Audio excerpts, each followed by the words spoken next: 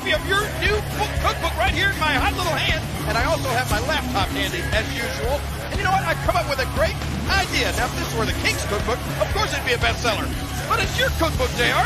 So I'm going to let the fans out there decide if they think this book is going to be a bestseller or a flop. You don't think it'd be a flop, do you, JR? I got it right here. Come on, WWE.com. You log on and let me know whether you think JR's new cookbook is going to be a hit or a flop. JR, what do you need? The top 10 things you didn't know about the King? You didn't have to tell all of that about me, did you? Well, it's good reading. Ah! Oh, wait a minute, I gotta vote right now.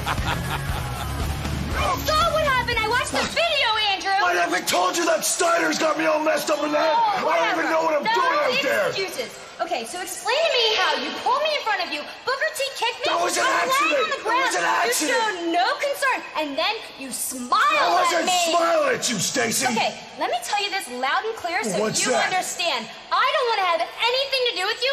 It's over.